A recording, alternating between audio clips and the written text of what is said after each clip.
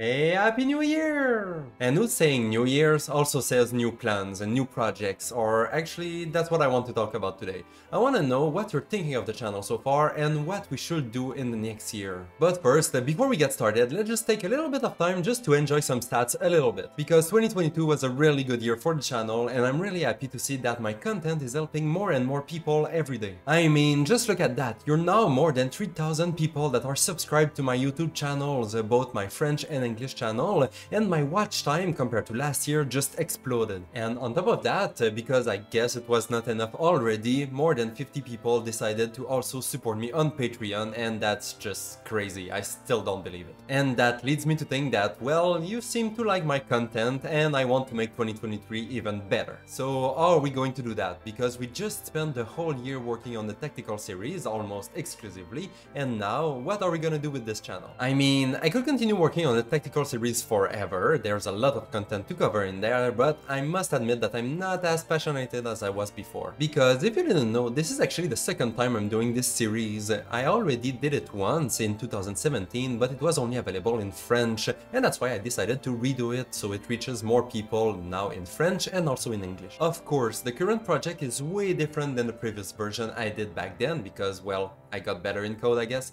but deep down it's still the same project. And to be honest, this is actually the third time I'm redoing the project because I did it a second time in between the first and this one, and it was not good enough in my opinion, so I had to redo it one more time. Yeah, that was a lot of work, but at least it wasn't for nothing, because I used that second version to generate the trailer at the beginning of this series. Anyways, all that to say that I spent way too much time on that project in the past few years, and now I think I need a little bit of a break. But that being said, I'm not going to stop working on the series completely, because a lot of people requested a bunch of features and improvements that I also would like to implement in the project. And what I did is just take all the feature requests of everybody and added them all in a poll that you can see in the description, so you can fill it up and help me decide which feature I should do first.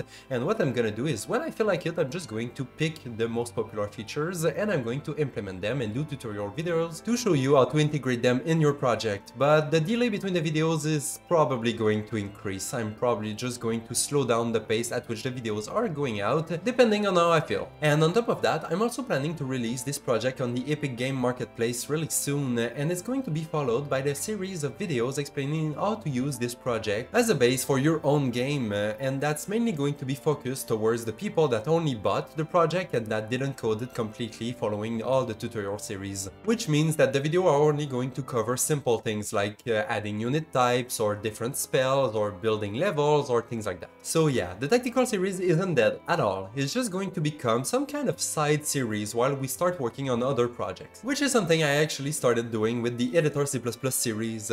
I know that series is not really made for everybody since it's really more pipeline oriented and not that many people care about the pipeline tools, but it's actually something I really like doing for some reason. Even though it's not really useful for my personal project, I really like exploring the editor side of things and play around with those mechanics. And I know it's going to be helpful for all those industry people that are trying to build an Unreal pipeline. And by the way, there's also a poll for these videos in the description, so go there, fill it up, and let me know which feature I should do first. But now we're at the part where you have some kind of decision power, because I would like to know what kind of videos you'd like to see on the channel over the next year. I already have a few ideas, but I'd like to have more suggestions. Because so far this is what I got. I'm considering the idea of starting to work on my own game, which will use the tactical project as a template. The idea is still pretty rough in my head though, but it'd be some kind of roguelike tactical combat game in which the player will get stronger and stronger between the combats. And obviously I will be recording a series of devlogs showing you the progress week after week. But other than that, I was also thinking of revisiting Python maybe in Unreal 5, because I didn't touch Python at all since 4.22, so it's probably going to be interesting also.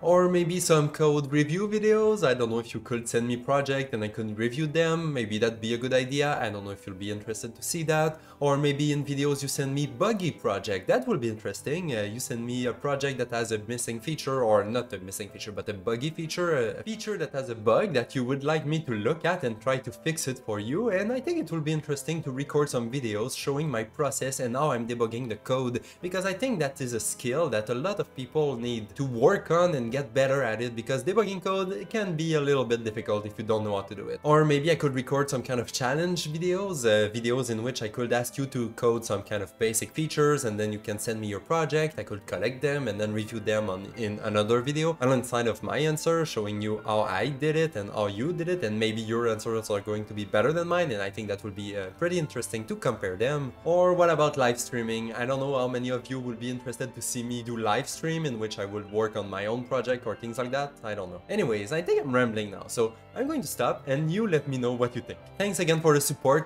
This year was really my best year on YouTube so far, and it's all because of you. I mean, look at those numbers one more time, it's just awesome. I even got my English channel monetized recently, and that's pretty nice. My French channel is still getting there, it's slow, but it's going to get there soon, I guess. It's just missing some watch time. But anyway, I want to also say thanks again to all the people that are supporting me on Patreon. That's just crazy, you're just the best. The Patreon wall evolved so much in so little time, and I'm really proud of it, not because of my bad art, but just because of all your names and all the people that are supporting me, and that's just nice. Okay, I think I'm rambling again, so I think I'm going to do another video to go deeper in details on that. Anyway, for now, just let me know what you think. Fill up the polls, and I hope you're going to like the new content. And that's gonna be it for today's video, so I'm going to see you in the next one. Bye bye!